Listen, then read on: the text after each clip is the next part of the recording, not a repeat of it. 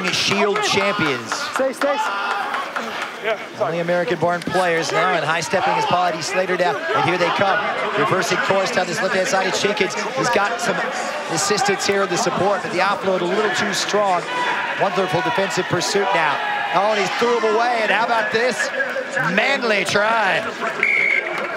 My goodness, what a run it was. It was. I thought Boyer might have had a fantastic double effort there. He made the first tackle to stop the try, bounced on his feet. There was a loose pass.